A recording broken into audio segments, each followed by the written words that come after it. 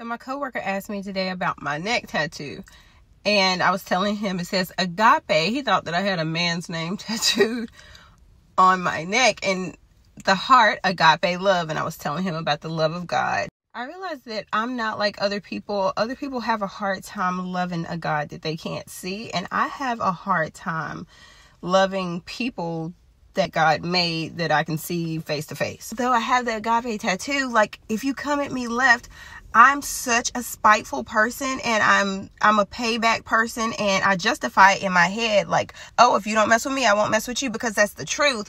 But that's not how I'm supposed to be. Like, you're supposed to see Jesus in me even if you are nasty to me. And instead, what I'll do is smile while saying something nasty back to you. And in my head, it's okay because I didn't cuss, and it's okay because you came for me first. But in reality, that's not who I'm supposed to be. And like, this truck bothers me so bad. It's got Confederate flags all over it, and then it says Black Gunpowder Matters, and it bothers me so bad. But I want to be the person, when I see that person speaks, and I never speak back. I am a nasty person. Low key, I am.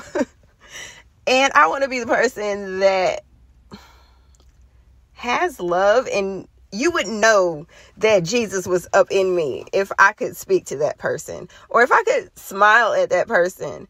But instead, honey, I give out the nastiest looks. I don't speak. But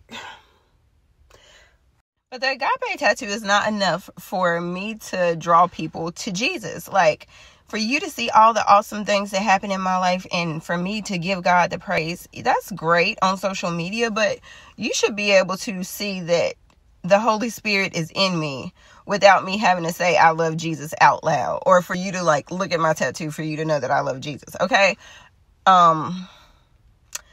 So I have to change something. I have to give more love, and I don't know how to give human beings love that are not in my family or nice. But I think God is really working on me, and he's working on my family members, because I'm telling you, it's white people doing nice stuff for my family members lately, and it makes everybody wait a second, what's happening? What is God trying to tell us?